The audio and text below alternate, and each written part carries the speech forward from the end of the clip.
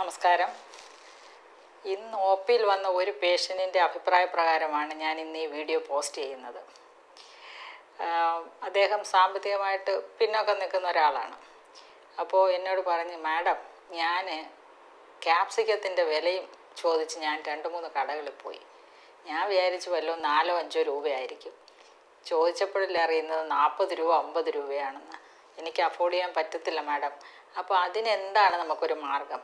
Madam, ഈ സാമ്പത്തികമായി പിന്നോക്കം നിൽക്കുന്നവർക്ക്, സാധാരണക്കാർക്ക് കഴിക്കാൻ പറ്റുന്ന ദൈനംദിന ഭക്ഷണങ്ങൾ എന്തൊക്കെ കഴിച്ചാൽ നമുക്ക് വേണ്ട എല്ലാ ന്യൂട്രിയൻസും എല്ലാ പോഷകങ്ങളും നമ്മുടെ ശരീരത്തിൽ കിട്ടും എന്ന് അയാൾ എന്നോടൊരു ചോദ്യം ചോദിച്ചു. ഞാൻ പലപ്പോഴും പല വീഡിയോസിലായി പറഞ്ഞിട്ടുള്ള കാര്യമാണ്. എങ്കിൽ കൂടിയും എല്ലാം കൂടെ ശരിക്ക് വളരെ സാധാരണമായി നമുക്ക് കിട്ടുന്ന ഭക്ഷണ സാധനങ്ങൾ, വളരെ വില കുറഞ്ഞ ഭക്ഷണ സാധനങ്ങൾ ഒരു ദിവസം എന്തൊക്കെ നമുക്ക് ഉൾപ്പെടുത്തിയാൽ, എല്ലാം തന്നെ ഉൾപ്പെടുത്തണമെന്നില്ല, ഞാനിപ്പോൾ പറയുന്നത് എല്ലാം തന്നെ ഉൾപ്പെടുത്തണമെന്നില്ല, എന്നാലും ഉൾപ്പെടുത്തിയാൽ നമുക്ക് ശരീരത്തിന് ആരോഗ്യവും ഉന്മേഷവും ഉണർവും കിട്ടുകയും എല്ലാ ജീവിതശൈലി രോഗങ്ങളും മാറ്റി നിർത്തുകയും ചെയ്യാൻ പറ്റും എന്ന് ഉള്ള ഒരു തിരിച്ചറിവ് ഇന്ന് നിങ്ങൾക്ക് ഞാൻ തരുന്നതാണ്. അതിനു വേണ്ടിയിട്ടാണ് ഇന്ന് നമ്മൾ ഈ വീഡിയോ പോസ്റ്റ് ചെയ്യുന്നതും. ഇതിനകത്ത് അടങ്ങിയിരിക്കുന്ന ഏകദേശം 10 ഭക്ഷണങ്ങളുണ്ട്. അപ്പം ഇത് തുടക്കത്തിൽ നിങ്ങൾക്ക് എപ്പോഴും നിങ്ങൾ കേട്ടിട്ടുള്ള ഏറ്റവും പ്രധാനപ്പെട്ട, വളരെ സിമ്പിളായിട്ട് എല്ലാ വീടുകളിലും പറഞ്ഞാൽ ചിലപ്പോൾ ചില വീടുകൾ കാണില്ലായിരിക്കും, എങ്കിൽ കൂടിയും സാധാരണ കാണുന്ന മുരിങ്ങ ഇലയിൽ നമുക്ക് തുടങ്ങാം. ഓക്കെ, ഇലക്കറികൾ നമ്മുടെ ഭക്ഷണത്തിൻ്റെ ഭാഗമാക്കണം എങ്ങനെയാണെങ്കിലും. ഇപ്പം മുരിങ്ങ ഇല ഇല്ലെങ്കിൽ നിങ്ങൾക്ക് ചീര ഇല കിട്ടും, വലിയ വിലയില്ലല്ലോ, ചീര ഇല മേടിക്കാം. അപ്പോൾ അതല്ലെങ്കിൽ അഫോർഡബിൾ ആയിട്ടുള്ളവർക്കാണെങ്കിൽ പാലക്കില മേടിക്കാം. പിന്നെ ഇതിന് പകരമായിട്ട് വളരെയധികം വിലകളുണ്ട്. ചീര ചേമ്പെന്ന് പറഞ്ഞ് ഒരു ഇല കിട്ടും. പോഷകങ്ങൾ വളരെ കൂടുതലാണ്, അതിന് കലോറയാണ്. അതോടൊപ്പം തന്നെ നമ്മുടെ മത്തനില, മറ്റ് ചേമ്പില, ഇതൊക്കെ പണ്ടുള്ള തറവാടുകളിലൊക്കെ ഇതൊക്കെ വളർത്തി അത് തന്നെയായിരുന്നു അവരുടെ ഭക്ഷണങ്ങളൊക്കെ. എന്നാലും മുരിങ്ങയിലയുടെ സ്ഥാനം ഒന്ന് വേറെ തന്നെ. എല്ലാ വീടുകളിലും മുരിങ്ങയില ഒരു നിത്യഭക്ഷണം തന്നെയായിരുന്നു പണ്ടല്ലേ. ഇപ്പോഴാണെങ്കിൽ തൊടിയിൽ നിന്ന് അതെല്ലാം നശിച്ചു പോകുന്ന ഒരു പതിവാണ്. എന്നാലും കുറേയൊക്കെ അവയർനെസ് ഇപ്പോൾ വന്നിട്ടുണ്ട്, വളരെ നല്ല കാര്യം. അപ്പോൾ ഇതിൻ്റെ കാര്യം ഞാൻ പലപ്പോഴും പറയുന്നത് പോലെ തന്നെ പോഷകങ്ങളുടെ കലവറ. അപ്പോൾ ഇതിനകത്ത് വൈറ്റമിൻ എ ഉണ്ട്, ഇ ഉണ്ട്, സി ഉണ്ട്, കെ ഉണ്ട്. അപ്പോൾ ഇതെല്ലാം തന്നെയും നമ്മളുടെ ഭക്ഷണത്തിൽ ഒരുമിച്ച് കിട്ടാൻ ഏറ്റവും എളുപ്പമുള്ള ഒരു മാർഗ്ഗമാണ് മുരിങ്ങയില ഭക്ഷണത്തിൽ ചേർക്കുക. ഞാൻ ദൂരദർശൻ ചാനൽ തൊട്ട് പറയുന്നതാണ്, ഒരു പിടി മുരിങ്ങയില ഓരോ പ്രാവശ്യത്തെ ഭക്ഷണത്തിലും ചേർത്താൽ അത്രയും നിങ്ങൾക്ക് പോഷകങ്ങൾ പെട്ടെന്ന് ശരീരത്തിൽ കിട്ടും. അപ്പോൾ ഇതിന് അതുപോലെ തന്നെയാണ് ഇതിൻ്റെ നാരുകളുടെ പ്രസൻസ്, അതുപോലെ പ്രോട്ടീൻ വളരെ കൂടുതലാണ്. പിന്നെ ഇതിന് 1-2 ചെറിയ തകരാറുകളുണ്ട്, അതും കൂടെ ഞാൻ പറഞ്ഞ് നിർത്താം ഇതിനെക്കുറിച്ച്. അതായത് ഗർഭിണികൾ അധികം കഴിക്കരുത്. പിന്നെ അതുപോലെ തന്നെ കുട്ടികൾ ഉണ്ടാവാൻ ആഗ്രഹിക്കുന്നവർ, ഫെർട്ടിലിറ്റിക്ക് വേണ്ടി ട്രീറ്റ്മെൻറ്റ് എടുക്കുന്നവരും ഒരു പരിധിവരെ ഇതൊന്ന് മാറ്റി നിർത്തുന്നത് നല്ലതാണ്. കാരണം ചില ആൽക്കലോയിഡ്സ് ഇതിനകത്തുണ്ട്. അവ ചിലപ്പം ഈ ഫെർട്ടിലിറ്റിയുമായിട്ട് അതായത് നമ്മുടെ കുട്ടികളുണ്ടാവാനുള്ള സാധ്യത കുറയ്ക്കുന്നതായി പഠനങ്ങൾ തെളിയിക്കുന്നു എന്ന് ഞാൻ മനസ്സിലാക്കിയതാണ്. അതുകൊണ്ട് അങ്ങനെ ഒരു കാര്യം മാത്രം ഇത് ശ്രദ്ധിക്കുക. അങ്ങനെയുള്ളവർ, ബാക്കി എല്ലാവർക്കും വളരെയധികം പോഷകങ്ങൾ പെട്ടെന്ന് തന്നെ നമ്മുടെ ശരീരത്തിൽ കിട്ടുന്ന ഒരു മാർഗം തന്നെയാണ് മുരിങ്ങയില. ഓക്കെ, അതിപ്പോൾ ഒരു പിടി മുരിങ്ങയില എന്നുള്ളൊരു കണക്കെങ്കിലും നിങ്ങൾക്ക് ഒരു ദിവസം തോരൻ്റെ കൂടെ ഇടാം, അവിയലിൻ്റെ കൂടെ ചേർക്കാം. പിന്നെ മുട്ടയിൽ ഞാൻ മിക്കവാറും ഈ ചിയാ സീഡ് ഓംലെറ്റ് എന്ന് പറഞ്ഞ് എൻ്റെ ഒരു വീഡിയോ കിടപ്പുണ്ട്, മുട്ട ഉണ്ടാക്കി കഴിഞ്ഞാൽ. അതാണ് നമ്മളുടെ രാവിലത്തെ ഭക്ഷണം എൻ്റെത്. അപ്പോൾ അതിനകത്തേക്ക് ഒരു മുട്ടയ്ക്കകത്ത് കുറച്ച് ഇത്രയും മുരിങ്ങയില ഇട്ടാൽ മതിയാവും. അതോടൊപ്പം കുറച്ച് തക്കാളിയും ചിയാ സീഡ് വെള്ളത്തിലിട്ട് കുതിർത്ത് അതും ചേർത്ത് വേണം, ഇച്ചിരി കുരുമുളക് പൊടി, ലേശം ഉപ്പും കൂടെ ഇട്ടൊന്ന് സ്ക്രാമ്പിൾ ചെയ്ത് എടുത്തു കഴിഞ്ഞാൽ എക്സലൻറ്റ് ടേസ്റ്റാണ്. അപ്പോൾ അങ്ങനെ നമുക്ക് കഴിക്കാവുന്നതാണ്. അപ്പോൾ ഇതാണ് മുരിങ്ങയിലയെക്കുറിച്ചുള്ളത്. ഓക്കെ, അത് വെച്ച് ഇനി അടുത്തത് ഏറ്റവും പ്രധാനപ്പെട്ടൊരു കാര്യമാണ് നമ്മുടെ തേങ്ങ എല്ലാവരും ഉപയോഗിക്കുമല്ലോ. അപ്പോൾ ഈ മുരിങ്ങയിലയുടെ വിഷമിക്കണ്ടല്ലോ, സാധാരണക്കാർക്കും കഴിക്കാൻ പറ്റുന്നതാണ് മുരിങ്ങയില എന്ന് മനസ്സിലായല്ലോ. അപ്പോൾ അതിന് പകരമുള്ള ഓപ്ഷൻസ് ഞാൻ പറഞ്ഞു. തേങ്ങ എന്ന് പറഞ്ഞാൽ ഇത് നമ്മൾ കേരളീയരുടെ ഇഷ്ടഭക്ഷണം തന്നെയാണ്.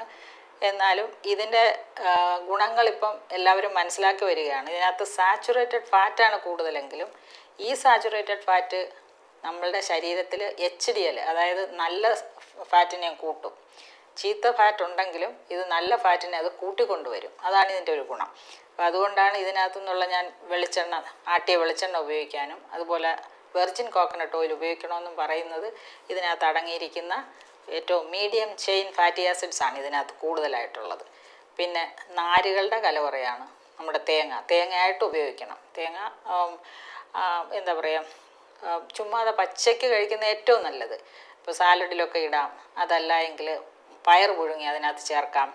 അങ്ങനെയൊക്കെ സാധാരണ എല്ലാവരും ചെയ്യുന്നുണ്ട്. പിന്നെ തേങ്ങ ഇപ്പം വണ്ണം കുറഞ്ഞിരിക്കുന്നവർക്ക്, വണ്ണം കൂടാൻ ആഗ്രഹിക്കുന്നവർ ഇതിൻ്റെ തേങ്ങാപ്പാൽ തന്നെ ഉപയോഗിക്കണം. ഞാനൊരു നല്ല റെസിപ്പി ശരീരം തുടുക്കാൻ എന്ന് പറഞ്ഞിട്ട് ഇട്ടിട്ടുണ്ട്. അത് നമുക്ക് ട്രൈ ഔട്ട് ചെയ്യണമെങ്കിൽ തീർച്ചയായും തേങ്ങാപ്പാൽ വേണം. തേങ്ങാപ്പാൽ അത്യാവശ്യമാണ്.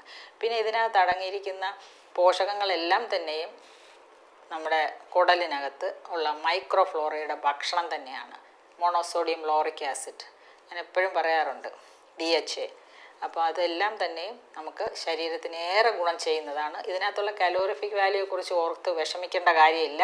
അപ്പം നമുക്കൊരു ദിവസം ശരീരത്തിന് ആവശ്യമായ കലോറിയുടെ ഒരു ഭാഗം ഇതിനകത്ത് നിന്ന് കിട്ടുന്നത് ഏറ്റവും നല്ലതാണ്. പിന്നെ ഇതിനകത്തുള്ള തേങ്ങയുടെ വെള്ളം കളയരുത്, കുടിക്കണം. പൊട്ടാസ്യത്തിൻ്റെ കലവറയാണ്. പിന്നെ ഒരു കാര്യം ഇതിൽ ശ്രദ്ധിക്കേണ്ടത്, പ്രമേഹ രോഗമൊക്കെ വന്നിട്ട് കിഡ്നിക്ക് കുഴപ്പമുള്ളവർ, അതായത് വൃക്കരോഗം, അതിൽ നിന്നും ഡയബറ്റിക് കിഡ്നി എന്ന് പറയും, അങ്ങനെ വരുന്ന സമയത്ത് ഇതിനകത്ത് കൂടുതൽ പൊട്ടാസ്യം ഉള്ളതുകൊണ്ട് അതൊന്ന് ശ്രദ്ധിച്ച്. പൊട്ടാസ്യം കണ്ടൻറ്റ് കൂടുതലാണെങ്കിൽ, അപ്പോൾ ഒരു കിഡ്നി പേഷ്യൻറ്റിന് പൊട്ടാസ്യത്തിൻ്റെ അളവ് കൂടുതലാണെങ്കിൽ ഒരു 5 മുകളിലേക്ക് വന്നാൽ തേങ്ങയുടെ ഉപയോഗം ഒന്ന് ശ്രദ്ധിക്കുക. അതുപോലെ തന്നെ ഇലക്കറികളുടെ ഉപയോഗവും നന്നായി ശ്രദ്ധിക്കുക. ഇതിൽ പൊട്ടാസ്യം കൂടുതലാണ്. പൊട്ടാസ്യം കൂടുതലായാൽ കിഡ്നി രോഗമുള്ളവർക്ക് അതൊരു പ്രോബ്ലമായി മാറാറുണ്ട്, ഹാർട്ടിനെയൊക്കെ അഫക്റ്റ് ചെയ്യും. അപ്പോൾ അതുകൊണ്ട് അങ്ങനെയുള്ള കാര്യമാണ് ശ്രദ്ധിക്കേണ്ടത്. അതല്ലെങ്കിൽ തേങ്ങ ഒരു ദിവസം നമുക്ക് നന്നായിട്ട് ഉപയോഗിക്കാം. ഒരു 100 ഗ്രാം തേങ്ങയൊക്കെ നന്നായിട്ട് ഉപയോഗിക്കാവുന്നതാണ്.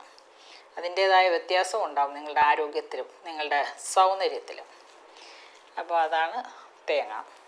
അടുത്തത് നമുക്ക് പരിചയപ്പെടേണ്ടത് പയറാണ്. പയർ നിങ്ങൾക്ക് ബുദ്ധിമുട്ടില്ലല്ലോ, തേങ്ങ ഇപ്പോൾ എല്ലാവരും ഉപയോഗിക്കുന്നുണ്ട്, സാധാരണക്കാരും. പയറും അതുപോലെ തന്നെയല്ലേ. പയറിനകത്ത് നന്നായിട്ട് പ്രോട്ടീനുണ്ട്. ശരീരത്തിന് ഏറെ ആവശ്യമാണ് പ്രോട്ടീൻ. നമുക്ക് പ്രത്യേകിച്ച് പ്രായം കൂടി വരുന്ന സമയത്ത്, കൊച്ചു കുട്ടികൾക്കാണെങ്കിലും പ്രായമായവർക്കാണെങ്കിലും ചെറുപ്പക്കാർക്കാണെങ്കിലും ഒരേപോലെ അത്യാവശ്യം വേണ്ടതാണ് പ്രോട്ടീൻ. 1 ഗ്രാം മുതൽ ഒരു ദിവസം 1 ഗ്രാം സാധാരണ ചെറുപ്പക്കാർക്ക് ആവശ്യമാണെങ്കിൽ പ്രായമായി കഴിയുമ്പോൾ 1.5 gram per kilogram body weight വേണം. 1 കിലോഗ്രാം ബോഡി വെയ്റ്റിന്, അതായത് 60 കിലോഗ്രാം വെയിറ്റ് ഉള്ള ആളിന് 60 ഗ്രാം പ്രോട്ടീൻ ആവശ്യമാണെങ്കിൽ ചെറുപ്പക്കാർക്കും കൊച്ചുകുട്ടികൾക്കും, പ്രായമായവർക്കോ അത് 90 ഗ്രാം വേണം. അത് ഓർമ്മ വേണം. അപ്പോൾ വെജിറ്റേറിയൻസ് ആണെങ്കിൽ പ്രത്യേകിച്ചും പയർ, കടല ഉൽപ്പന്നങ്ങൾ എല്ലാ ദിവസവും ഭക്ഷണത്തിൻ്റെ ഭാഗമാക്കണം. അതിന് വലിയ പ്രയാസമൊന്നുമില്ലല്ലോ, ഒത്തിരി വിലയുള്ള സാധനമല്ലല്ലോ.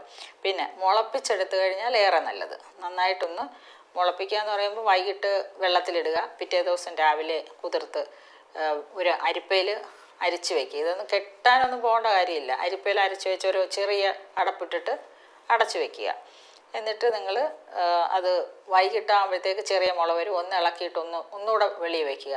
പിറ്റേ ദിവസം നല്ല മുളയായിരിക്കും. ആ സമയത്ത് നമുക്കിത് എടുത്ത് കറി വയ്ക്കുന്നതായിരിക്കും കൂടുതൽ പോഷകപ്രദം. അതുള്ള പോഷകങ്ങൾ പറഞ്ഞാൽ തീരില്ല. അതുപോലെ തന്നെ നാരുകളും. ഇതിൻ്റെ ഈ തൊലി ഉണ്ടല്ലോ, നാരുകളെന്ന് പറഞ്ഞാൽ ചെറിയ നമ്മളെ ഇൻസോലുബിൾ ഫൈബേഴ്സ്, വെള്ളത്തിൽ അലിയാത്ത നാരുകൾ വളരെയധികമുണ്ട്. സോലുബിൾ ഫൈബേഴ്സും ഇതിന് വളരെ എക്സലൻറ്റ് സോഴ്സാണ്. പിന്നെ അതുപോലെ തന്നെ പയറിനകത്ത് പ്രോട്ടീൻ എന്ന് പറയുമ്പോൾ 4-1 100 ഗ്രാമിൽ ഏകദേശം ഒരു 4-1 ഒരു 10-12 ഗ്രാം പ്രോട്ടീൻ ഏകദേശം വരാറുണ്ട്. മുളപ്പിച്ച് കഴിയുമ്പോൾ കുറച്ചുകൂടെ പ്രോട്ടീൻ കണ്ടൻറ്റ് കൂടും. അതുകൊണ്ട് നിങ്ങൾ കഴിയുന്നത് മുളപ്പിച്ച് ഉപയോഗിക്കുക. പിന്നെ നമ്മൾ ശ്രദ്ധിക്കേണ്ടപ്പം പയറിൻ്റെ ഇതാണ്, പയർ എല്ലാവരും ഭക്ഷണത്തിൻ്റെ ഭാഗമാക്കണം. പയർ കഴിക്കാണ്ടാത്ത ആൾക്കാർ വളരെ കുറവാണ്. പിന്നെ ദഹനക്കേടുണ്ട്, അതുകൊണ്ട് തന്നെ നന്നായിട്ട് വേവിക്കണം. കുക്കറിൽ നന്നായിട്ട് വേവിച്ച് ഉപയോഗിക്കുക. അടുത്തത് നമുക്ക് പൊരിക്കടല. കടല അറിയാമല്ലോ. അപ്പം ഒരു സ്നാക്ക് എന്ന രൂപത്തിൽ സാധാരണക്കാർക്ക് കഴിക്കാൻ പറ്റുന്നതാണ് പൊരിക്കടല. അപ്പോൾ നമുക്ക് വൈകിട്ടൊക്കെ ഇപ്പം ഏത് രോഗികളാണെങ്കിൽ കൂടിയും കുറച്ച് പൊരികടല സ്ഥിരമായി നമുക്ക് കഴിക്കാം. എൻ്റെ LK ഡയറ്റ് പ്ലാനിൽ ഏറ്റവും പ്രധാനമായിട്ട് നട്ട്സും സീഡ്സും ഒക്കെ പറയുന്നുണ്ട്. നട്ട്സ് എന്ന് പറയുന്ന കാഷ്യൂ, നമ്മളെ അണ്ടിപ്പരിപ്പ്, ബദാം, വാൾനട്ട്സ്, അതൊക്കെയാണ് ഒരു ഹൈ കാറ്റഗറിയിൽ. അതേസമയം അതിന് പകരം നമുക്ക് ഉപയോഗിക്കാൻ പറ്റുന്നതാണ് ഈ പൊരികടല. പിന്നെ അടുത്തത് കപ്പലണ്ടി. ഓക്കെ, കപ്പലണ്ടിയും പൊരികടലയും. അപ്പോൾ പൊരികടലയുടെ ഒരു ഗുണം എന്താണ്? ഇതിനകത്ത് നിറച്ച് പ്രോട്ടീനുണ്ട്, നല്ല ഫാറ്റി ആസിഡ്സ് ഉണ്ട്, അതുപോലെ തന്നെ ഈ വെള്ളത്തിൽ അലിയാത്ത നാരുകളുണ്ട്, ഇൻസോലുബിൾ ഫൈബർ. ഇൻസോലുബിൾ ഫൈബറിൻ്റെ ഗുണം എന്താണ്? അത് നന്നായിട്ട് മലശോധനയെ സഹായിക്കും. ഈ മലശോധന എന്ന് പറയുന്ന ഒരു വിഷയമാണ് എല്ലാവർക്കും. മലം പോകുന്നില്ല മിക്കവാറും എല്ലാവരും, പ്രത്യേകിച്ച് ഏതെങ്കിലും ടാബ്ലറ്റ്സ് കൂടെ കഴിക്കുന്നവരാണോ പറയേ വേണ്ട. മലശോധനയ്ക്ക് ഏറ്റവും സഹായിക്കുന്ന ഏറ്റവും നല്ല ഒരു ഫുഡാണ് കടല, പൊരികടല. അതായത് മുളപ്പിച്ച് ഇത് പുഴുങ്ങിയും കഴിക്കാം. അത് പക്ഷേ ഇതാകുമ്പോൾ ഒരു സ്നാക്ക് പോലെ നമുക്ക് വൈകിട്ടൊക്കെ എൻ്റെ LK ഡയറ്റ് പ്ലാനിൽ കരിഞ്ജീരക ചായയുടെ കൂടെ കഴിക്കാനായിട്ട് യൂഷ്വലി നമ്മൾ പേഷ്യൻസിന് കൊടുക്കുന്നതുമാണ് ഹോസ്പിറ്റലിൽ. അപ്പോൾ അതാണ് പൊരികടല. പൊരികടല വലിയ പ്രശ്നമുണ്ടോ? ഇല്ലല്ലോ. ഞാനിതെല്ലാം നിങ്ങൾക്ക് പരിചയപ്പെടുത്താം. ആ ഒരു ഉദ്ദേശശുദ്ധിയോടുകൂടിയാണെന്ന് മനസ്സിലാക്കണം. ഞങ്ങൾക്ക് പറ്റില്ല, ബദാം മേടിക്കാൻ പൈസ ഇല്ല, അതുപോലെ തന്നെ അണ്ടിപ്പരിപ്പിന് പൈസ ഇല്ല, മാഡം ഞങ്ങൾ എന്തോ ചെയ്യും എന്ന് എല്ലാവരും ഇങ്ങനെ ഇടയ്ക്കിടയ്ക്ക് ചോദിക്കാറുണ്ട്. ഞാൻ മനഃപൂർവ്വമല്ല. അപ്പോൾ അങ്ങനെയുള്ള ഓരോരോ റെസിപ്പികൾ ഇടുമ്പം അതിനോടൊപ്പം ചേർത്ത് വയ്ക്കാവുന്ന മറ്റുള്ള റെസിപ്പികളും കൂടെ ഞാനിപ്പോൾ കണ്ടുപിടിക്കുകയാണ് നിങ്ങൾക്ക് വേണ്ടി. കപ്പലണ്ടിയുടെ കഴിഞ്ഞ ഒരു എപ്പിസോഡ് ഞാൻ ഇട്ടിരുന്നു. അപ്പോൾ നമുക്ക് ഇതുപോലെ തന്നെ സ്നാക്കായിട്ട് ഉപയോഗിക്കാൻ പറ്റുന്നതാണ് കപ്പലണ്ടി. ഈ കപ്പലണ്ടിയുടെ ഉപയോഗം പറഞ്ഞാൽ തീരില്ല. ഞാൻ കഴിഞ്ഞ ഒരു എപ്പിസോഡിൽ ഇതിനെക്കുറിച്ച് വളരെ വിശദമായിട്ട് പ്രതിപാദിച്ചിരുന്നു. അതിൽ L-arginine എന്ന് പറഞ്ഞിട്ട് ഏറ്റവും നല്ലൊരു അമൈനോ ആസിഡ് അടങ്ങിയിട്ടുണ്ട്. അത് രക്തക്കുഴലുകൾക്ക് ആവശ്യമായ നൈട്രിക് ഓക്സൈഡ് ഇതിനകത്ത് നിന്നാണ് ഉൽപ്പാദിപ്പിക്കുന്നത്. അപ്പോൾ അതുകൊണ്ട് തന്നെ ഹാർട്ട് അറ്റാക്കിനെ പ്രതിരോധിക്കാനും, അതുപോലെ വലിയ പ്രഷർ, ഉയർന്ന രക്തസമ്മർദ്ദത്തെ കുറയ്ക്കാനും, ബി പി കുറയ്ക്കാനും ഒക്കെ വളരെയധികം സഹായിക്കുന്ന ഇൻഗ്രീഡിയൻസിൻ്റെ കലവറയാണ്. അതുപോലെ തന്നെ ഏറ്റവും കൂടുതൽ മോണോ അൺസാച്ചുറേറ്റഡ് ഫാറ്റി ആസിഡിൻ്റെ ഗുണം എന്താണ്? അത് ശരീരത്തിന് നല്ല കൊളസ്ട്രോളിനെ പ്രദാനം ചെയ്യും, നല്ല കൊളസ്ട്രോളിനെ കൂട്ടും, ചീത്ത കൊളസ്ട്രോളിനെ കുറയ്ക്കുകയും ചെയ്യും. അപ്പോൾ അങ്ങനെ ഉള്ള ഒരു ഫാറ്റി ആസിഡ് ഇതിനകത്ത് നന്നായിട്ടുണ്ട്. അപ്പം കപ്പലണ്ടി എല്ലാ ദിവസവും നിങ്ങൾക്ക് കഴിക്കാം. അതുപോലെ തന്നെ ഇതിനകത്ത് നാരുകളും അതുപോലെ പ്രോട്ടീനും വളരെയധികം ഉണ്ട്. അതായത് നട്ട്സിനകത്തുള്ള പ്രോട്ടീനിൻ്റെ കണ്ടൻറ്റിൽ ഇത് വളരെ മുകളിലാണ് നിൽക്കുന്നത്. ഏറ്റവും നല്ല ഒരു സ്നാക്ക് ഐറ്റം തന്നെയാണ് കപ്പലണ്ടി. എനിക്ക് വളരെ ഇഷ്ടമാണ്. ഇപ്പോൾ ശരിക്കും പറഞ്ഞാൽ കാഷ്യൂനട്ടിനേക്കാളും എല്ലാ അർത്ഥത്തിലും ഇത് മുകളിൽ തന്നെയാണ്. പിന്നെ കാഷ്യൂനട്ടിന് അതിൻ്റേതായ ഗുണങ്ങളുണ്ട്, ഇല്ലെന്ന് പറയുന്നില്ല. എങ്കിലും അതിനകത്തുള്ള സാച്ചുറേറ്റഡ് ഫാറ്റിനേക്കാളും ഇതിനകത്ത് സാച്ചുറേറ്റഡ് ഫാറ്റ് കുറവാണ്. അപ്പോൾ അങ്ങനെ നമുക്ക് നട്ട്സിനെ അങ്ങോട്ട് കപ്പലണ്ടിയെ മാറ്റി നിർത്താം. കപ്പലണ്ടി വാങ്ങിച്ച് കഴിക്കാൻ വലിയ ബുദ്ധിമുട്ടില്ലല്ലോ. പിന്നെ മറ്റതുപോലെ തന്നെ ഒരു കാര്യമാണ് എള്ള് നിങ്ങൾക്ക് എല്ലാ ദിവസവും അതുപോലെ തന്നെ വളരെ ദൈനംദിന ഭക്ഷണത്തിൽ വളരെ സിമ്പിളായിട്ട് ഉപയോഗിക്കാൻ പറ്റുന്ന മറ്റൊരു ഭക്ഷണം തന്നെയാണ്, അല്ലെങ്കിൽ ഒരു സീഡാണ് നമ്മുടെ സെസ്മി സീഡ് അഥവാ എള്ള്. ഈ എള്ള് പക്ഷേ എപ്പോഴും നമ്മുടെ അടുക്കളയിൽ മാറ്റി നിർത്തുന്ന ഒരു ഘടകമാണ് അല്ലേ. അപ്പോൾ ഇതിനെ നമ്മൾ എന്ത് ചെയ്യണം? എള്ളുണ്ട ഉണ്ടാക്കണം. എള്ളുണ്ട എങ്ങനെ ഉണ്ടാക്കുന്നത്? എള്ളൊന്ന് മൂപ്പിക്കുക, വറുക്കുക, അതിനകത്തേക്ക് കുറച്ച് തേങ്ങ തിരുമ്മി ചേർക്കുക, അതിനോടൊപ്പം കുറച്ച് ശർക്കരയും കൂടെ മിക്സിയിലിട്ടൊന്ന് കറക്കിയാൽ മതി. എന്നിട്ട് ഉരുട്ടി വെച്ചാൽ മതി. ഉരുട്ടാനായിട്ട് ബുദ്ധിമുട്ടുണ്ടെങ്കിൽ കുറച്ച് വെളിച്ചെണ്ണ, അല്ലെങ്കിൽ വെർജിൻ കോക്കനട്ട് ഓയിൽ പറ്റത്തില്ലെങ്കിൽ വെളിച്ചെണ്ണ ഇത്തിരി ഒഴിച്ച് ഒന്ന് ഉരുട്ടി വെച്ച് കഴിഞ്ഞാൽ ഒരു ഉണ്ട കഴിച്ചാൽ മതി. ഭയങ്കരമായിട്ട് ഫില്ലിങ്, നന്നായിട്ട് വയറ് നിറയും. നമുക്ക് നല്ല ഒരു മധുരത്തിന് ഏറ്റവും പറ്റിയ സബ്സ്റ്റിറ്റ്യൂട്ടാണ്. ഇപ്പോൾ പ്രമേഹ രോഗികൾ ശ്രദ്ധിക്കുക, ഇതിനകത്തേക്ക് അധികം മധുരം ചേർക്കണ്ട. പക്ഷേ തേങ്ങയും എള്ളും നന്നായിട്ട് ഉപയോഗിക്കാം, പേടിക്കണ്ട കേട്ടോ. പിന്നെ അപ്പോൾ അതിന് എപ്പോഴും ഒരു സ്നാക്കാണിത്. അപ്പോൾ വയറ് നിറഞ്ഞിരിക്കുക. ഇപ്പം നിങ്ങൾക്ക് പലപ്പോഴും ഇൻസുലിൻ എടുക്കുന്നവർക്ക് ഇടയ്ക്കിടയ്ക്ക് ഷുഗർ താഴോട്ട് പോകും. ആ സമയത്ത് നമുക്ക് ഒരു ഇതുപോലെ ഇച്ചിരി തേങ്ങയും ഇത്തിരി എള്ളും കൂടെ നന്നായിട്ടൊന്ന് ഇതുപോലെ മിക്സിയിൽ അടിച്ച് ഉരുട്ടി വെച്ച് അത് ഇടയ്ക്ക് ഒന്ന് കഴിക്കുന്നത് വളരെ നല്ലതായിരിക്കും. ഞാൻ അവരോടൊക്കെ അഫോർഡബിൾ ആയിട്ടുള്ളവരോട് ഞാൻ പറയുന്നത് ബദാം കഴിക്കാനാണ്, വാൾനട്ട്സും ബദാമും കഴിക്കാൻ. അപ്പോൾ അതിന് ബുദ്ധിമുട്ടുള്ളവർക്ക് എള്ള് നല്ലൊരു ഓപ്ഷനാണ്. അടുത്തത് ഈന്തപ്പഴം. ഇതും നിങ്ങളുടെ സാധാരണ എല്ലാവരും ഉപയോഗിക്കുന്നതല്ലേ ഈന്തപ്പഴം? ആണല്ലോ അല്ലേ? എനിക്ക് തോന്നുന്നത് ഈന്തപ്പഴമൊക്കെ എല്ലാവരും വാങ്ങിച്ച് കഴിക്കുന്നതായിരിക്കും. ഡേറ്റ്സ് അതുപോലെ വളരെയധികം പോഷകങ്ങളുടെ കലവറയാണ്. പിന്നെ ഇതിന് കലോറിഫിക് വാല്യൂ കുറച്ച് കൂടുതലാണ്.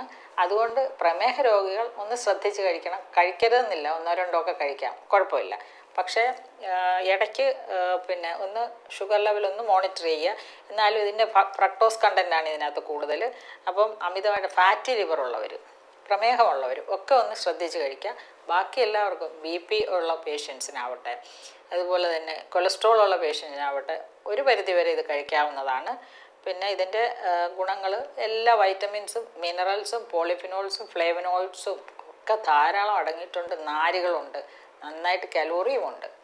പ്രോട്ടീൻ്റെ അളവ് കുറച്ച് കുറവാണ്. അപ്പോൾ അങ്ങനെയാണ്. അപ്പോൾ എത്രണ്ണമായി? 7 ഭക്ഷണങ്ങൾ നമ്മൾ പരിചയപ്പെട്ടു. ഇനി ഉള്ളത് 8ാമത്തത്. അപ്പം സലാഡ് വെള്ളരി അല്ലെങ്കിൽ വെള്ളരിക്ക നിങ്ങൾക്ക് ഭക്ഷണത്തിൽ ഉൾപ്പെടുത്താൻ വലിയ പ്രയാസമുണ്ടെങ്കിൽ ഇതിന് 4 രൂപ 5 രൂപയ്ക്കൊക്കെ കിട്ടുമായിരുന്നു. അപ്പോൾ ഇതുപോലെ എന്താ പറയുക, സാലഡ് രൂപത്തിൽ കഴിക്കണം. വളരെ ഇമ്പോർട്ടൻ്റാണ്. കാരണം നമ്മുടെ ഭക്ഷണത്തിൽ ഒരു പരിധിവരെ വേവിക്കാത്ത ഭക്ഷണങ്ങൾ കഴിക്കുന്നത് ഏറ്റവും നല്ലതാണ്. അത് അപൂർവം ചില അസുഖങ്ങൾ ഒഴിച്ച്, അതായത് ഞാനെപ്പോഴും പറയാറുണ്ട്, വണ്ണം കുറഞ്ഞു വരുന്നവർ അധികം സാലഡുകൾ കഴിക്കണ്ട. അതായത് അങ്ങനെ ഒരു അസുഖം ഓട്ടോ ഇമ്മ്യൂൺ ഡിസോർഡർ ഇപ്പോൾ കാണുന്നുണ്ട്. IgE കൂടിയിട്ട് മാലബ്സോർപ്ഷൻ, ഗട്ടിൽ പ്രശ്നം, മൈക്രോഫ്ലോറ കുറയുന്നു. അങ്ങനെയുള്ള കാര്യങ്ങളിൽ നമുക്ക് വണ്ണം കുറഞ്ഞുകൊണ്ടേയിരിക്കും. അപ്പോൾ ഈ ഫൈബർ ഇങ്ങനെ റോ ആയിട്ട്, അതായത് വേവിക്കാതെ ഉള്ള ഫൈബർ കഴിക്കാം. അല്ലാതെ എല്ലാവർക്കും സലാഡ് വെള്ളരി അരിഞ്ഞ് എല്ലാ ദിവസവും കഴിക്കുന്നത് ഏറെ നല്ലതാണ്. അതോടൊപ്പം തന്നെ നമുക്ക് തക്കാളിയും ചേർത്ത് വയ്ക്കാം. തക്കാളിയും സലാഡ് വെള്ളരിയും കൂടെ ഒരുമിച്ച് കഴിക്കുന്നതിൽ ചില അപാകതകൾ ചിലർ പറയുന്നുണ്ട്. അതിനെക്കുറിച്ച് എനിക്ക് ആധികാരികമായിട്ട് അറിയില്ല. ഇതിലെ ഒരു വീഡിയോയിൽ ഞാൻ കണ്ടായിരുന്നു, തക്കാളിയും അതുപോലെ വെള്ളരിക്കയും കൂടെ ഒരുമിച്ച് കഴിച്ചു കഴിഞ്ഞാൽ ദഹനത്തിൽ ഒരു പ്രശ്നം ഉണ്ടാവുമെന്ന്. അതുകൊണ്ട് നമുക്ക് തക്കാളി കഴിക്കുന്ന സമയത്ത് സവാള അതിനോടൊപ്പം ഉപയോഗിക്കുക. അതുപോലെ തന്നെ സലാഡ് കുക്കുംബർ കഴിക്കുന്ന സമയത്ത് സലാഡ് വെള്ളരിയോടൊപ്പം വാള കഴിക്കുക. അത് മാറ്റി കഴിച്ചാൽ മതി, അങ്ങനെ ചെയ്താൽ മതി. അപ്പോൾ ഈ സലാഡ് വെള്ളരിക്ക് പകരമായിട്ട് പീച്ചങ്ങ എന്ന് പറഞ്ഞൊരു സംഭവം ഇറങ്ങിയിട്ടുണ്ട് കേട്ടോ. ഉഗ്രനാണ്. ഇറങ്ങിയെന്ന് പറഞ്ഞാൽ പട്ടേ ഉള്ളതാണ്. ഇത് ശരിക്കും പറഞ്ഞാൽ ഇതിൻ്റെ ടേസ്റ്റ് ഉണ്ടല്ലോ, അടിപൊളിയാണ്. എനിക്ക് ഏറ്റവും ഇഷ്ടമാണ്. ഈ സലാഡ് വെള്ളരിയേക്കാളും സാലഡിൽ ഇടാൻ ഏറ്റവും പറ്റിയത് പീച്ചങ്ങ. പിന്നെ എപ്പോഴും കിട്ടൂല. ഇതൊക്കെ ഇത്തിരി സ്ഥലമൊക്കെ ഉണ്ടെങ്കിൽ ഇതൊന്ന് വളർത്തുന്നത് ഏറ്റവും നല്ലതായിരിക്കും. ഇതിൻ്റെ നാരുകളുടെ അംശം വളരെ കൂടുതലാണ്. അതുപോലെ ഒത്തിരി ഗുണങ്ങളുണ്ട്. ലിവറിനകത്തുള്ള പ്രോബ്ലംസ് കുറയ്ക്കും. അതുപോലെ തന്നെ ആൻറ്റി ക്യാൻസറസ് ആണ്, നമ്മളെ സ്കിന്നിന് വളരെ നല്ലതാണ്, കണ്ണിന് വളരെ നല്ലതാണ്. അപ്പോൾ ഇതിലൊക്കെ ഉള്ള ഇതിനൊക്കെ നല്ലതാണ്. ഈ പറഞ്ഞ എല്ലാ ഘടകങ്ങളും, ഞാൻ ഇതുവരെ പറഞ്ഞ കാര്യങ്ങളെല്ലാം തന്നെയും ടോട്ടലായിട്ട് BP കുറയ്ക്കും, ഷുഗർ കുറയ്ക്കും, കൊളസ്ട്രോൾ കുറയ്ക്കും. അതുപോലെ ശരീരം കൂടുതൽ വണ്ണമുള്ളവർക്ക് വണ്ണം കുറയും, നല്ല ഫെയർ ആവും, നല്ല കുറച്ചുകൂടെ നിറം വയ്ക്കും. അതിന് യാതൊരു സംശയവുമില്ല. പിന്നെ ഏറ്റവും പ്രധാനമായിട്ടുള്ളത് ഇതിൻ്റെ ക്യാൻസർ കുറയ്ക്കാൻ എല്ലാ പച്ചക്കറികളും നമ്മൾ വളരെയധികം സഹായിക്കും. ഇപ്പോൾ തക്കാളിയിൽ അടങ്ങിയിരിക്കുന്ന ലൈക്കോപ്പീൻ എന്ന് പറഞ്ഞ ഏറ്റവും നല്ല ഒരു ആൻറ്റി ഓക്സിഡൻ്റാണ്, ക്യാൻസറിനെതിരെ പ്രവർത്തിക്കുന്നതാണ്. അതിന് യാതൊരു മാറ്റവും. പ്രധാനപ്പെട്ട മറ്റൊരു നല്ല ഒരു ഫ്രൂട്ടാണ് നമ്മുടെ നെല്ലിക്ക, ഗൂസ്ബെറി. മനസ്സിലായോ? ഇതിനകത്ത് അടങ്ങിയിരിക്കുന്ന വൈറ്റമിൻസ് നിങ്ങളെപ്പോഴും പറയുമല്ലോ, ഒരു 6 ഓറഞ്ചിനകത്ത് അടങ്ങിയിരിക്കുന്ന വൈറ്റമിൻസ് ഒരു നെല്ലിക്കകത്ത് അടങ്ങിയിട്ടുണ്ട്. ഇത് കുറച്ച് വലിയ നെല്ലിക്കയാണ് കിട്ടിയത്. ചെറിയ നെല്ലിക്കയാണ്, കാട്ടുനെല്ലിക്ക എന്നൊക്കെ പറഞ്ഞാൽ പോഷകങ്ങൾ വമ്പൻ. ഇതിനകത്തും അത്യാവശ്യം വൈറ്റമിൻ C ഒക്കെ ഉണ്ട്. നല്ല ശരീരത്തിന് വേണ്ട പല ന്യൂട്രിയൻസും ഒരുമിച്ച് കിട്ടാനുള്ള ഏറ്റവും എളുപ്പമാർഗ്ഗമാണ് ഒരു നെല്ലിക്ക ദിവസം കഴിക്കുക. കഴിക്കാൻ വിഷമമുണ്ടോ? ഇല്ലല്ലോ, വലിയ വിലയൊന്നും ഇല്ലല്ലോ. പിന്നെയുള്ള ഇപ്പോൾ നമ്മൾ ഏകദേശം കഴിഞ്ഞിട്ടുണ്ട്. ഒരുവിധം സാധാരണ ഉള്ള സാമ്പത്തികമായി പിന്നോക്കം നിൽക്കുന്നവർക്ക് പോഷകങ്ങൾ ശരീരത്തിലേക്ക് കിട്ടാൻ ഏറ്റവും എളുപ്പമുള്ള മാർഗ്ഗമാണ് ഞാനിപ്പോൾ നിങ്ങളെ പരിചയപ്പെടുത്തിയത്. അതിനോടൊപ്പം ആരും മറന്നു പോകരുത്, ഏറ്റവും പ്രധാനമാണ് വെള്ളം. ഇത്ര അളവിൽ വെള്ളം കുടിക്കണം. നമ്മൾ ഒരു ദിവസം ഒരു ആവറേജ് 2 ലിറ്റർ മുതൽ 3 ലിറ്റർ വരെ വെള്ളം കുടിക്കേണ്ടതുണ്ട്. അപ്പോൾ ഇതൊരു 200 ml വെള്ളം ആണെങ്കിൽ ഇതുപോലെ ഒരു 8-10 ഗ്ലാസ് വെള്ളം കുടിക്കുന്നത് ഒരു ശീലമാക്കുക. രാവിലെ എണീക്കുമ്പോൾ ഒരു 2-3 ഗ്ലാസ് വെള്ളം കുടിക്കുക. അത് ഏറ്റവും പ്രധാനം. ആദ്യം തന്നെ ചായ കുടിക്കുന്ന ശീലം നല്ലതല്ല. ഓക്കെ, പലരും എണീറ്റ് കഴിഞ്ഞാൽ ആദ്യം ചായ കുടിക്കുന്നത്, നല്ല ചൂട് ചായ. ആ ഒരു സ്വഭാവം മാറ്റിയേ പറ്റൂ. അതിനോടൊപ്പം നമുക്ക് അതിൻ്റെ ഏറ്റവും പ്രധാനമായിട്ട് നമ്മൾ ആലോചിക്കേണ്ട കാര്യം വെള്ളം കുടിക്കുക എന്നുള്ളതാണ്. എന്തുകൊണ്ടാണ്? ശരീരത്തിൽ 70% വെള്ളമാണ് നമ്മുടെ ശരീരം. അപ്പോൾ ഈ ശരീരത്തിൻ്റെ വെള്ളം കുറയുന്നതനുസരിച്ച് പലവിധ അസുഖങ്ങളുണ്ടാകും. ശരീരം വൃത്തിയാവില്ല. ശരീരം കംപ്ലീറ്റ് ആയിട്ട് നമ്മുടെ ശരീരം ശുദ്ധമാവണം, വൃത്തിയാവണം എല്ലാ ദിവസവും. എങ്ങനെയാണ് ചെയ്യുന്നത്? മലത്തിൽ കൂടെയും മൂത്രത്തിൽ കൂടെയുമാണ് അത് വൃത്തിയാവുന്നത് പ്രധാനം. പിന്നെ നമ്മൾ വിയർപ്പിൽ കൂടെ നന്നായിട്ട് വ്യായാമം ചെയ്യുന്ന സമയത്തും ഉണ്ടാവും. ഇപ്പോൾ ആർക്കും വ്യായാമവും ഇല്ല, ആർക്കും വിയർപ്പും ഇല്ല, നമ്മൾ AC-യിലൊക്കെ ഇരിക്കുകയല്ലേ. അപ്പോൾ ആ കാര്യങ്ങൾ കുറഞ്ഞിരിക്കുകയാണ്. അപ്പോൾ അതിന് ഏറ്റവും പ്രധാനമായിട്ട് ഓർക്കേണ്ടതാണ്. ആരാണെങ്കിലും സാമ്പത്തികമായി പിന്നോക്കം നിൽക്കുന്നവരും മുന്നോക്കം നിൽക്കുന്നവർക്കും ഏറ്റവും പ്രധാനമാണ് വെള്ളം. ഒരു 10-12 ഗ്ലാസ് വെള്ളം മിനിമം കഴിക്കണം. അത് ഇടവിട്ട നേരങ്ങളിൽ ആഹാരം കഴിക്കുന്നതിന് തൊട്ട് മുമ്പ്, വെള്ളം കുടിക്കുന്ന രീതിയുണ്ട്. ആഹാരം കഴിക്കുന്ന തൊട്ട് മുമ്പ് കുറച്ചേ കഴിക്കാവൂ, കുറച്ച് കുടിച്ചാൽ മതി. അത് കഴിഞ്ഞ് ഭക്ഷണം കഴിച്ചുകൊണ്ടിരിക്കുമ്പോൾ കഴിക്കാനേ പാടില്ല. കാരണം ദഹനരസം ഡയലൂട്ടായി പോകും. ദഹനരസത്തിനകത്ത് നമുക്ക് അത് വിശപ്പ് എന്ന് പറയുന്നതനുസരിച്ച് നമ്മൾ ആഹാരം കഴിക്കും. ആഹാരം ചെല്ലുന്ന അത് ദഹനം നന്നായിട്ട് നടക്കണം. ചവച്ചരച്ച് ഭക്ഷണം കഴിക്കണം. 20 മുതൽ 30 മിനിറ്റ് സമയമെടുത്ത് ചവച്ച് വെള്ളം പോലാക്കി ഭക്ഷണം കഴിക്കാനുള്ള ശീലം ഉണ്ടാക്കുക. വായടച്ച് വെച്ച് ഭക്ഷണം കഴിക്കണമെന്നാണ് പറയുന്നത്. അധികം സംസാരിക്കരുത് ഭക്ഷണം കഴിക്കുന്ന നേരത്തെ. അപ്പോൾ ഈ എയർ കയറി പോകും. അത് തന്നെ ഈ ഗ്യാസ് കൂടുതലുണ്ടാക്കും. ഈ ഗ്യാസ് ഉണ്ടാകുന്നതിന് 2-3 കാരണങ്ങൾ അതാണ്. ഒന്ന്, വായക്കൂടെ എപ്പോഴും നമ്മൾ സംസാരിക്കുമ്പോൾ അതുപോലെ ഇങ്ങനെ വാ തുറന്നിട്ട് ചവയ്ക്കുക, അതും നല്ല ശീലമല്ല. വായടച്ച് വെച്ച് കഴിക്കുക. അതോടൊപ്പം വെള്ളം കുടിക്കാനേ പാടില്ല. പക്ഷേ ഭക്ഷണം കഴിച്ചതിന് ശേഷം വെള്ളം കുടിക്കുക, കുറച്ച് വെള്ളം കുടിക്കുക. പിന്നെ 1 മണിക്കൂർ കഴിയുമ്പോൾ നന്നായിട്ട് വെള്ളം കുടിക്കണം. അതാണ് ഈ വെള്ളം കുടിക്കുന്ന രീതി. പിന്നെ ഈ വെള്ളത്തിൻ്റെ ന്യൂട്രിയൻ വാല്യൂ ഒന്നും പറയേണ്ട കാര്യമില്ല. ഇതിനകത്തുള്ള കാര്യങ്ങൾ ശരീരത്തിന് വേണ്ട എല്ലാ ഇലക്ട്രോലൈറ്റ് ബാലൻസ് കുറയ്ക്കാൻ ഏറ്റവും സഹായിക്കുന്നതാണിത്. പിന്നെ ശരീരം നല്ല സപ്പിളായിട്ടിരിക്കാനും നല്ല തുടുത്തിരിക്കാനും നമുക്കതല്ലേ ഇഷ്ടം. കുറച്ചൊന്ന് തുടുത്തിരിക്കണം എന്ന് ആഗ്രഹിക്കുന്നവരൊക്കെ വെള്ളം ധാരാളം കുടിക്കണം. അതുപോലെ വെള്ളം കുറയുന്നതനുസരിച്ച് മുട്ടുവേദന വരെ വരും. മുട്ടിനകത്ത് നമുക്ക് ഈ സൈനോവിയൽ ജോയിൻറ്റിലുള്ള സൈനോവിയൽ ഫ്ലൂയിഡ് ഇല്ലേ, അത് കുറയും. അപ്പോൾ വെള്ളം എന്ന് പറഞ്ഞാൽ മോസ്റ്റ് ഇന്നവിറ്റബിൾ ഇൻഗ്രീഡിയൻ്റ് ആണ്. അത് നമ്മുടെ ശരീരത്തിൻ്റെ അത്യന്താപേക്ഷിതമായ ഒരു ഘടകമാണ് വെള്ളം. അത് കുറയാതിരിക്കാൻ ശ്രദ്ധിക്കുക. തണുപ്പാണെങ്കിലും ചൂടാണെങ്കിലും നമുക്ക് വെള്ളം ആവശ്യമാണ്. പലപ്പോഴും നമുക്ക് ദാഹം കാണത്തില്ല. അതുകൊണ്ട് മരുന്ന് പോലെ തന്നെ വെള്ളം കുടിക്കണമെന്നുള്ളതാണ്. ഇത്രയും വെള്ളം ദാഹമില്ലെങ്കിലും വെള്ളം കുടിക്കണം. അപ്പം അങ്ങനെ ഒരു ശീലം ഉണ്ടാക്കിയെടുക്കുക. അപ്പം ഇത് എല്ലാം ഓർത്ത് വെച്ചുകൊണ്ട് നിങ്ങളുടെ ഭക്ഷണ രീതി ക്രമപ്പെടുത്തുക, നിജപ്പെടുത്തുക, മനസ്സിലാക്കുക. അതോടൊപ്പം ഈ ഭക്ഷണം മാത്രം പോരല്ലോ, വ്യായാമം, അതുപോലെ yoga, meditation, deep relaxation, ചോയിങ് therapy, exercise, ഇത്ര കാര്യങ്ങൾ. അതാണ് നമ്മുടെ ഹോളിസ്റ്റിക് തെറാപ്പിയുടെ ഡിഫറെൻറ്റ് സ്റ്റെപ്സാണിത്. ഇപ്പം ഞാൻ ഇപ്പോൾ ഈ പ്രോഗ്രാം പലരും ഇപ്പോഴും എന്നോട് പറയും, മാഡം ഞങ്ങൾ ആദ്യമായിട്ടാണ് മാഡത്തിൻ്റെ വീഡിയോ കാണുന്നതെന്ന് പറയും. അപ്പോൾ അങ്ങനെയുള്ളവർക്ക് എന്നെക്കുറിച്ചൊന്ന് മനസ്സിലാക്കാൻ വേണ്ടി എൻ്റെ പ്രൊഫൈലൊന്ന് നോക്കുക. അത് അനുസരിച്ച് ഞാൻ ചെയ്ത വീഡിയോസ് എല്ലാം, ഞാൻ എത്രയോ വർഷങ്ങളായിട്ട് ചാനലിലിരുന്ന് ഈ പരിപാടി 2000 ആണ്ട് പോലും ദൂരദർശൻ മുതൽ എൻ്റെ പ്രോഗ്രാം ഡിഫറെൻറ്റ് ചാനൽസിൽ, ഏഷ്യനെറ്റ്, സൂര്യ, കൈരളി, അമൃത, എല്ലാ ചാനൽസിലും, ഈവൻ 24 ന്യൂസ് ചാനലിൽ വരെ എൻ്റെ പ്രോഗ്രാംസ് വരാറുണ്ട്. Live phone in പ്രോഗ്രാംസും interactive സെഷൻസും guest സ്പീക്കിങ്ങും ഒക്കെ അപ്പോൾ അതെല്ലാം തന്നെയും ഞാൻ എപ്പോഴും ബേസിക് എൻ്റെ ഒരു ചിന്താഗതി എന്ന് പറഞ്ഞാൽ ഭക്ഷണം തന്നെയാണ് മരുന്നെന്നുള്ളതാണ്. പക്ഷേ ഭക്ഷണം കഴിക്കുന്നത് ഇപ്പോഴത്തെ കാലത്ത് വിഷമയമായി പോകുന്നു എന്നുള്ള ഒരു കാരണം, അതോടൊപ്പം നമ്മൾ വ്യായാമം കുറയുന്നു. ഈ 2 കാരണങ്ങൾ കൊണ്ടാണ് ഈവൻ ഓട്ടോ ഇമ്മ്യൂൺ ഡിസോർഡേഴ്സ് വരെ നമുക്ക് ഉണ്ടാവുന്നത്. അതായത് വിഷവസ്തുക്കളുടെ ആഗീകരണവും നമ്മളുടെ പോഷകങ്ങളുടെ അഭാവവും. വിഷവസ്തുക്കൾ പല രീതിയിൽ, വൈറസിൻ്റെ രൂപത്തിലാവാം, കെമിക്കൽസിൻ്റെ രൂപത്തിലാവാം, എയറിൻ്റെ രൂപത്തിലാവാം, ടോക്സിഫൈഡ് എയറിൻ്റെ രൂപത്തിലാവാം. പിന്നെ ഏറ്റവും പ്രധാനമാണ് മാനസികാവസ്ഥ. അവിടെയും ടോക്സിഫിക്കേഷൻ ഉണ്ടാവും, ഫ്രീ റാഡിക്കൽസ് ഉണ്ടാവും. അപ്പോൾ അത് മനസ്സിനെ സമനിലയിൽ എത്തിക്കാൻ വേണ്ടിയിട്ട് യോഗയും മെഡിറ്റേഷനും ഡീപ്പ് റിലാക്സേഷനും മാക്സിമം പ്രാക്ടീസ് ചെയ്യുക. എങ്കിൽ കൂടിയും പലവിധ അസുഖങ്ങളാൽ ബുദ്ധിമുട്ടുന്നവർ അതിനെക്കുറിച്ച് ഒരു നന്നായിട്ടൊരു അവയർനെസ് ഉണ്ടാക്കി കഴിഞ്ഞിട്ട് ഇതിലേക്ക് പോകാവൂ. പല കാര്യങ്ങളും ഞാനിപ്പോൾ പറഞ്ഞു.